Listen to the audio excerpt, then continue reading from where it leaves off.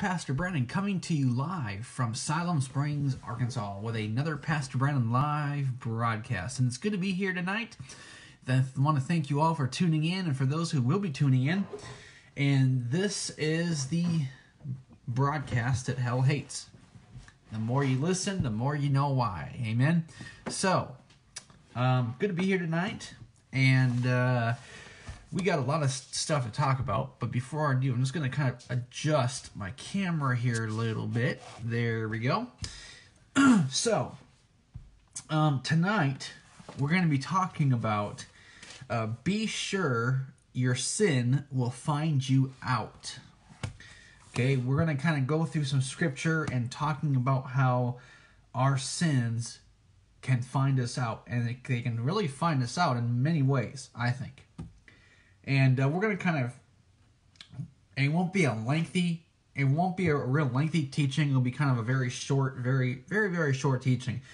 But I'm going to just kind of go through some scripture, kind of explain a couple of things, and just kind of get into a couple of examples of sin finding you out. And and there's actually a lot to talk. But before we do, there's actually a lot I want to talk about, because some of the stuff that I want to talk about is going to kind of bleed in with the message. Okay, it's going to sort of blend in and bleed in, and so. But anyways, so I've got quite a lesson tonight. So just kind of bear with me. Please pray for me. Please pray for the ministry. Pray for the videos. Pray that people will just receive it, and pray that conviction will happen, and just pray that God will just have His way. Amen. And so I want to kind of start off with some prayer requests, and I want you to pray for a fellow sister. Pray for her mother. Not doing very well, but please pray for her mother. Pray for strength for this fellow sister. I want you to please pray for a fellow brother who has unsaved family members. And pray for a fellow sister that her neighbors have passed away. And also there's another sister that wants or needs prayer for salvation for her father. Please continue to pray for Brother Joey as he still kind of goes through pain. So pray for him. And please pray for another brother, a very good friend of mine, for his family. Please pray for me and my family and the ministry, and just for God's will to be done. And please pray for another sister for salvation for family. And also, too, there is a company. There's kind of like a little tiny car shop called the G&S. Please keep them in prayer and pray for kind of their financial needs and stuff like that. I'm not going to really get into detail on that, but please pray for them. And then just that's all I had for the prayer request. So just if you can keep them in prayer. I'm not gonna really mention who they are or details of it, but that's about as details I'm gonna get it. So please pray for them. Please pray for me, and we all need it. Amen. We all need prayer, and I'll be praying for you guys as well. Anyways, so tonight, there's something I just kind of want to share with you, and if you guys are watching this via Facebook, via YouTube, or sermon audio, okay, there is something I came across on a TV show that might be very interesting, and I'm trying to figure out how all this kind of, plays out. But, there's something caught my attention on a particular TV show that I was watching. And I just want to kind of share that with you tonight, to kind of kick everything off. And then I kind of want to kind of share about what's kind of going on in our nation right now. And I'm just going to kind of put a warning label, okay? The stuff I'm going to be talking about as per our nation, please, please, please, okay, do not take my word for things. Do not take everything I say for truth. Stuff that I haven't really fully researched it out myself, so I'm just, and as a matter of fact, there's going to be some aspects of it I may not share just because of that fact, but they're going to kind of share some basic stuff that I know, and I'm going to kind of give some kind of, I hate to call it theories, but I'm going to kind of give you my input on what I think. So don't take what I say for truth, okay? But we'll talk about this too. I'm going to talk about this kind of prior to the message. Now, what I want to share with you tonight, and something that really caught my attention, is there is a TV show that I came across. It's called Legends. It's let's see. Hang on a second. What is it called here? I gotta look it up on the internet database. But there is this TV show called Legends of Tomorrow, and it's kind of one of those TV shows that's it's DC Comics, and it has a lot of ties with. It ties into like Supergirl, and it ties into like Flash, and then all these other. It kind of all ties in together. It's kind of doing what Marvel's doing a little bit. But I was watching this Legends of Tomorrow, and it's just really the whole thing is like time travel. You have this time master who has this time ship, and they have to kind of go back and forth in time to restore like the timeline and stuff like that. And it's, I don't know, it's really interesting. I don't want to say I wouldn't really recommend it, just because there is a lot of aspects to it that I just don't really care for anymore. I just really don't care for, period. Anyways, but there's this show called Legends of Tomorrow, and I came across this particular episode on the third season. And this was done in 2017. And there is this instance, they have to go back in time to basically stop all these apparitions from, like, all these different time apparitions from happening. And they're trying to restore these timelines and to kind of restore everything back to normal again.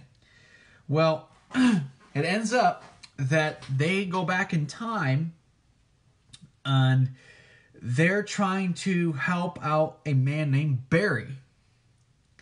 Well, and when you first see it, you think like, okay, well, like maybe Barry Allen, the Flash, and stuff, but it turns out that they're going back in time to help spare a man named Barry Obama, which basically is Barack Obama. Okay? So, but his first name is Barry, but he really goes by Barack Obama. Okay? But it's Barack Obama in his younger years. And you have this, I don't want to say a 500-pound gorilla, but you have this really ginormous King Kong-sized gorilla named Grodd. And Grodd is this really large King Kong gorilla that has the ability to influence people, with his mind. Okay, he has telekinetic powers, and this gorilla can talk in his mind, and people can hear him. And Grodd was actually the produce he was the fruit of a man by the name of Harrison Wells, who kind of did this whole particle accelerator. Well, anyways, so Gorilla Grodd, he's this really huge gorilla. I like gorillas like just as much as the next person, but a telepathic gorilla, I don't know. That whole thing just throws me off. Anyways, but there's this telepathic gorilla, and he's trying to get after Barack Obama. Okay, like he got a hold of him. He wants to like take him out, like kill him. Okay, but here's what's really interesting about the whole thing. Okay, it's what Grodd says, and what Grodd says is like wordplay and mocking. I don't want to say mocking, but it's like wordplay to what's going on in our nation. Okay, let me read you what Grodd says. Okay, now Grodd, the telepathic gorilla, has Barack Obama in his hands, and he's trying to squeeze the daylights out of him. So he's trying to basically kill him. And so while doing this, Gorilla Grodd, okay, this is what he says. He says, "You will not escape Grodd. You will not escape. Grodd will complete his mission." Okay, here's the most important part of that whole line. He says after that, "Time to make America Grodd again." Isn't that interesting? It's all wordplay. Grodd says, "Time to make America Grodd again." It's as if they're kind of mocking Trump a little bit. How Trump says, "Time to make America great again." Grodd, the gorilla, this telepathic gorilla, says, "Time to make America Grodd again." And he says this while he's trying to choke out Obama in his hands. This big old telepathic gorilla has Barack Obama in his hands, and he says, "Time to make America Grodd again."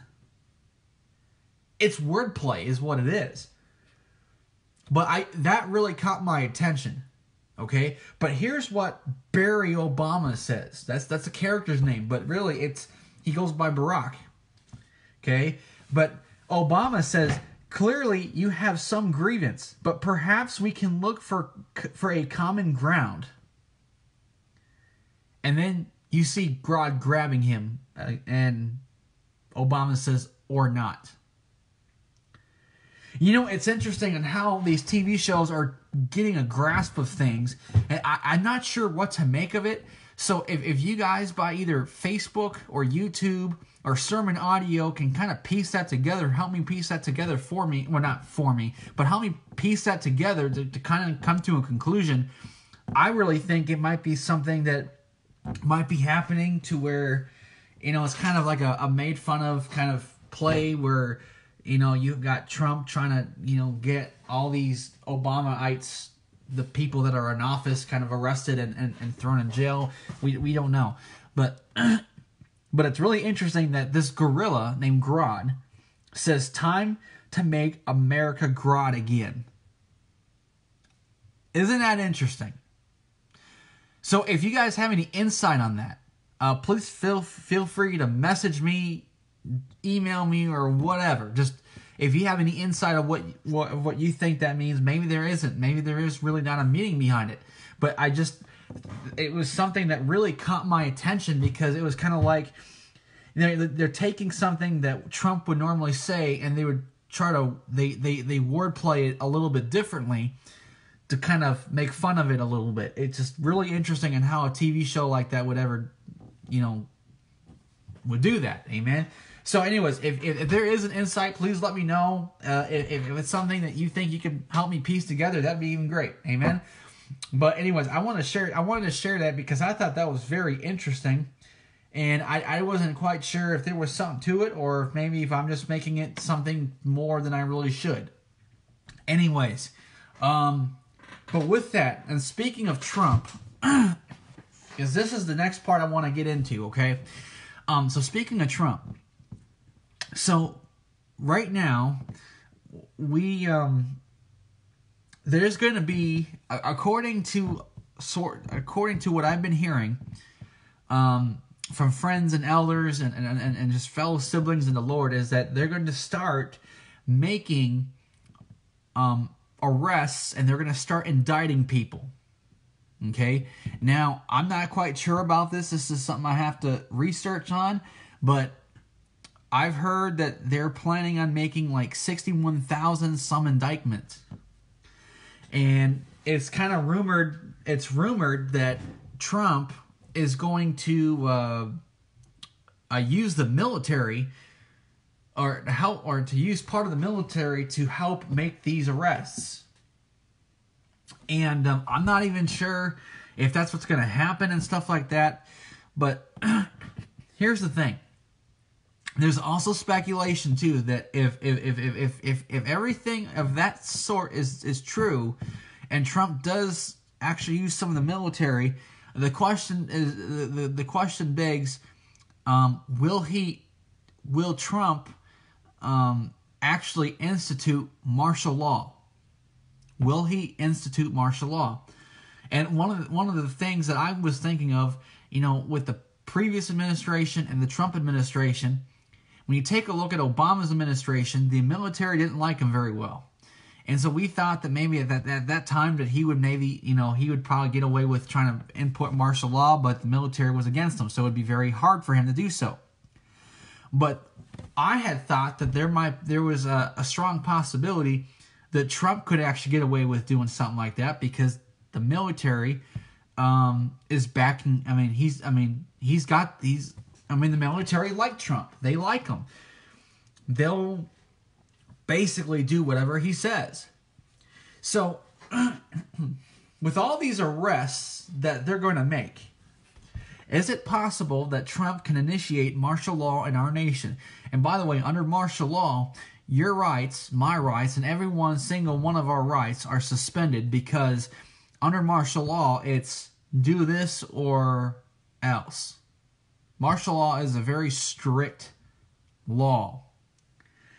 And, but is it possible that Trump could initiate martial law into our nation? Is it possible that he could initiate martial law due to the fact that you have the left-wingers and probably would take a look at all these arrests and start getting angry and will start looting and start burglarizing, looting, protesting, creating all sorts of chaos. And of course, when you have that much chaos, you're going to have some sort of order. So if it's true that Trump will use some of the military to help make some of these indictment arrests, could it be that Trump could initiate martial law out of the chaos that this will probably cause? It's a possibility. I'm not saying it is. I'm not saying it will happen, but I'm just saying it's a possibility. We don't know. Only time will tell. We really don't know what's going to happen. But what I can tell you for certain is there are things, I don't know, there's something coming. Whether it is good or bad, I know not. But I know that there is something huge coming, and I don't know, and I really don't know what it is. Possibly with all these indictments, that could possibly be it. The result of that, the end result of these arrests. Okay? And so we don't know how it's going to turn out. Only the good Lord knows. Amen? But here's the thing. The reason why they're going to indict a whole bunch of people and have them arrested is due to the fact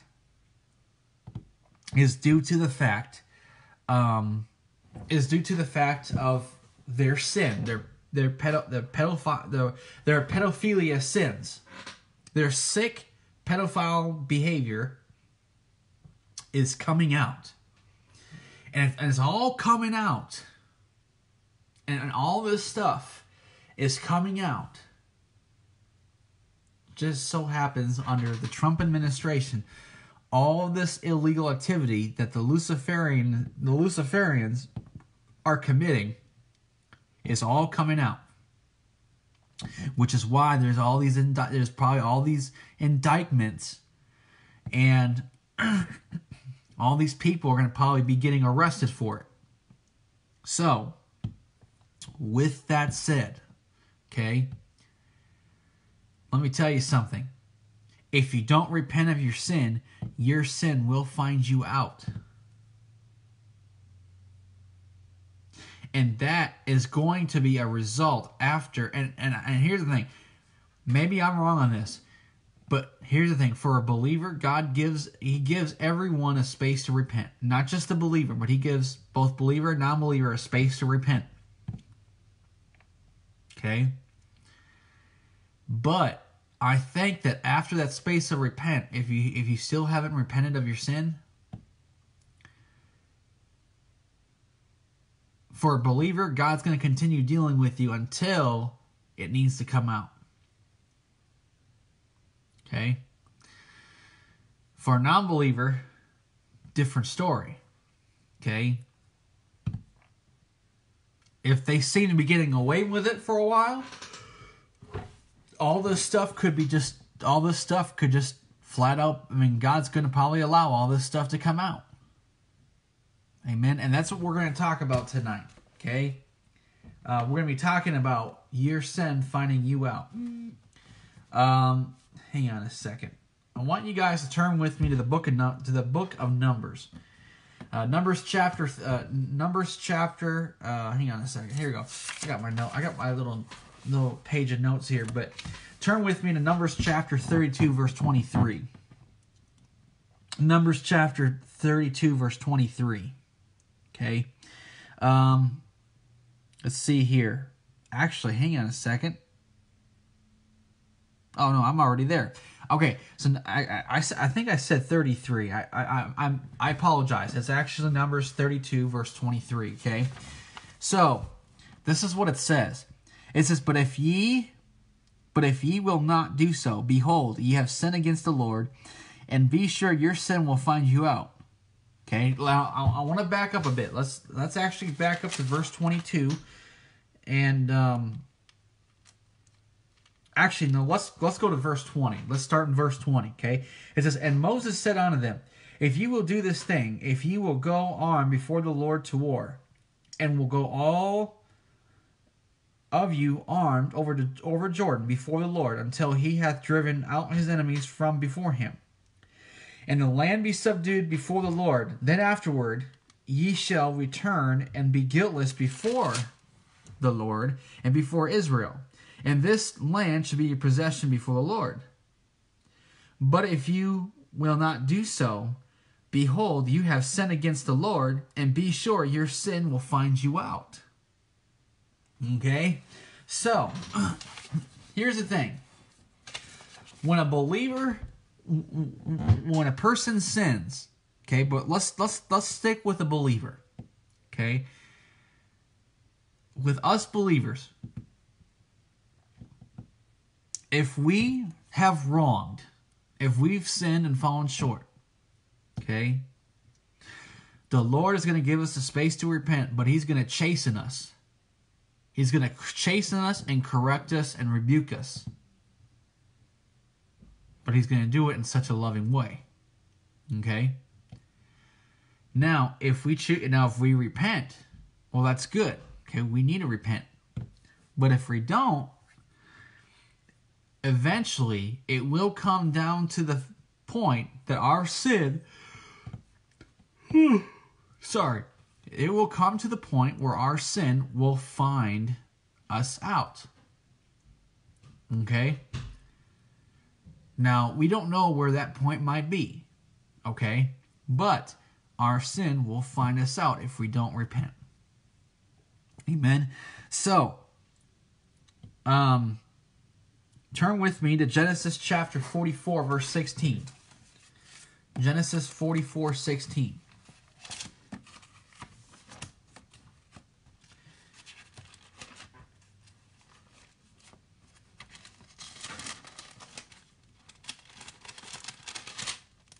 Genesis 44:16. Okay. I'm gonna kind of move this over a little bit. I've got my sound effects I gotta get up and running. Haven't really had the time. I really haven't done that yet, so I'm gonna do that. But while I'm doing that, turn with me to Genesis 44:16. Genesis 44 verse 16. It says, "And Judah said, What shall we say unto my Lord? What shall we speak? Or how shall we clear ourselves? God hath found out the iniquity of thy servants. Behold, we are my Lord's servants, both we and he also with whom the cup is found." Okay? Now listen.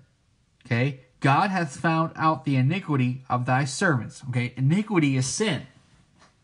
So God found it out. And God knew about it, right? God is an all-knowing God. He knows from the beginning and the end. But what this is saying is that God hath found out the iniquity of his servants, meaning that the iniquity is being sent out, is being shown. Okay? Now, how does this apply to what's going on now? Well, you see, I'm gonna mention some names here, and hell is probably not gonna like me for it, but I don't care, because hell can hate me all they want. But we see the hang on a second. Okay, so we see the infamous Clinton family, which Hillary Clinton is a witch. She is a witch. Hillary Clinton and the whole Clinton clan, they have been getting away with murder. They've been getting away with thievery. They've been getting away with so much stuff. They think they've got away with trying to steal the election in 2016 and breaking rules and breaking laws. But their sin under Trump, their sin is about to find them out. And if it finds them out, okay, they're going to go to prison for a long time. And Obama, he should have never been president. He should have, for some reason, why we even got him elected in, we shouldn't have, he should have never have been president. Okay, because, under Obama, things got quite explosive. That's a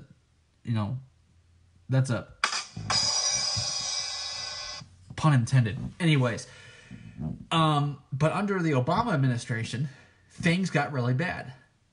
And here's the thing. He was an Islamic president that we had in this nation. Now, I know some people are going to probably fight me on this, and they're going to probably not like me for this. But Obama wasn't just a first black Islamic president that we've had, but he also was a sodomite. Okay? I believe that Obama was a sodomite. Okay, and still is.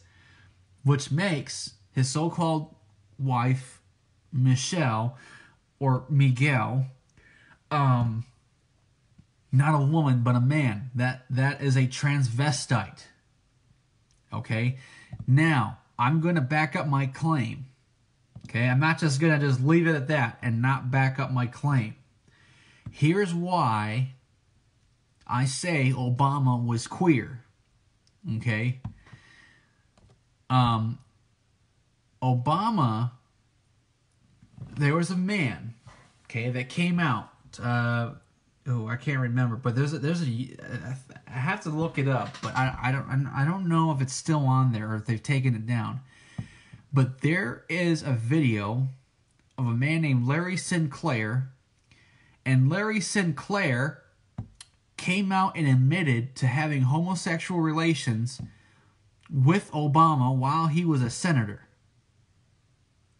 Okay? Homosexual relations. There have also been people who've testified that knew him while growing up, that he would actually have homosexual relations with older white men for crack. So Obama was not just queer, but he was a crackhead. Now, unless if he repented from it, which I don't think he did, then that would make the so-called wife that he has a transvestite. And there's actually things about Miguel, or Michelle, which is Miguel, that would make you think that that's a transvestite, due to the fact that an Adam's apple is more of a masculine trait, broad shoulders, big hands. And sure, there are women that do have big hands, but the Adam's apple thing, you can't really escape that, because you don't really see women with Adam's apples. That's a masculine trait. But there's other things to it, okay? But that's why I say Obama was queer. Okay, so he was the first gay president we've had,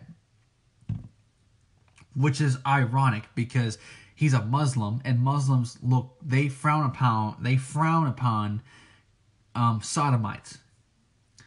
And but here's the thing, okay? So there's speculation with the fact that all the illegal things that Obama has done, that the Obamas might be arrested, and they might rescind his presidency, which means they will make it so that it was like he was never president. Okay, they take him off the president's list. They would get rid of all of the executive orders he put out. In addition, his health care bill would be completely gone. We wouldn't have to worry about that Obamacare anymore, because But the thing is, you have all these talking Democrats that are donkeys, which ironically their symbol is a donkey.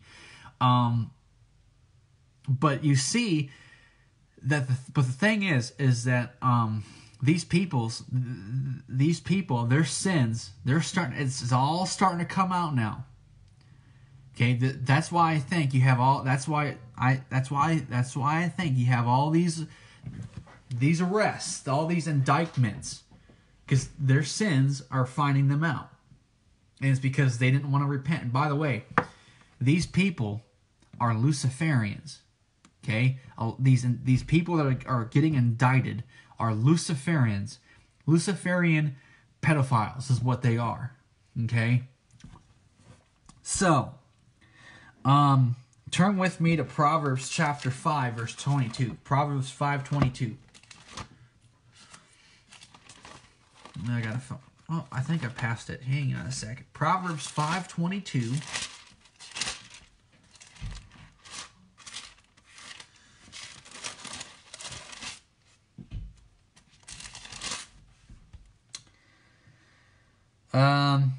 It says, his own iniquities shall take the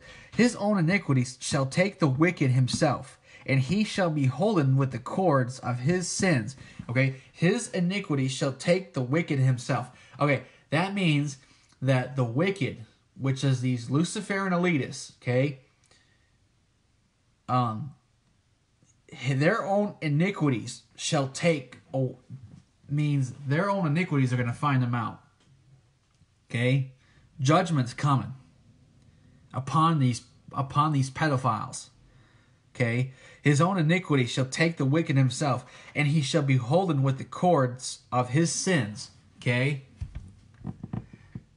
That is kind of what's going to be happening with all these indictments that are about to be happening.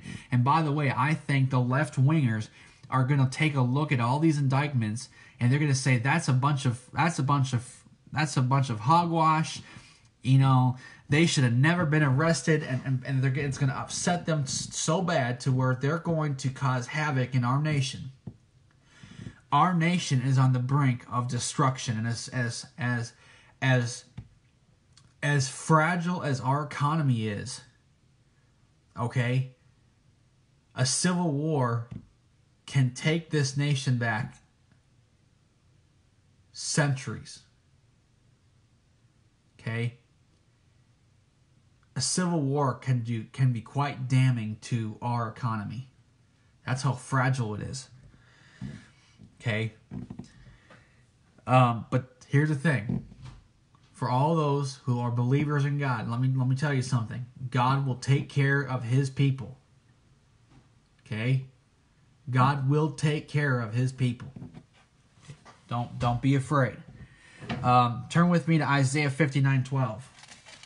Isaiah 59:12.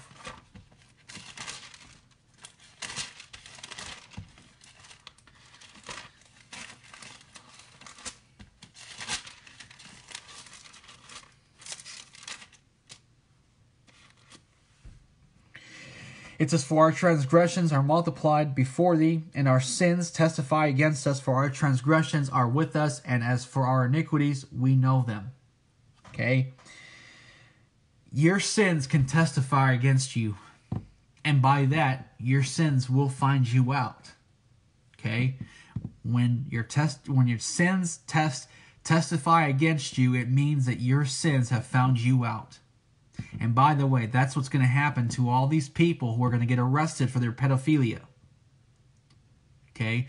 Their sins will find them out. Okay? There's no ifs, ands, or buts about it. Okay? Their sins will find them out. Okay? Now listen. Jonah, okay, his sins found him out. His rebellion against God found his sin found him out. Okay? Turn with me to Jonah chapter 1, verse 7. Jonah 1:7. Okay? It says, and they said, everyone who is fellow, come and let us cast lots, that we may know for whose cause this evil is upon us. So they cast lots, and the lot fell upon Jonah. Okay? So Jonah rebelled against God. Okay? Jonah had rebelled against God, and because of it, there was a storm that came upon him and everybody on this ship going to Tarshish, and affected everybody. Okay? And Jonah fessed up. Okay? His sin found him out, and he fessed up. Okay? But the Lord had mercy on him, and the Lord forgave him. As a matter of fact, the Lord redirected him, and he eventually became obedient again. Okay? But Jonah did wrong, and because Jonah did wrong, his sin found him out, and his sin affected others. Okay? Believer, listen to me. If you think that your sins will not affect other people, you're mistaken. Okay? Your sins will affect others, and you may not know it. Just like Jonah. His sins almost cost the lives of everybody on that ship, on that boat. But God spared him. As a matter of fact, the other people on that ship, I believe, believed on God, because it says that they had offered offerings up to God. Okay? So, that's number one I want to just kind of share with you. Now, number two, I want us to take a look at, and this is going to be the last part of the sermon. So, Turn with me to 1 Samuel chapter 15, verse 11. 1 Samuel.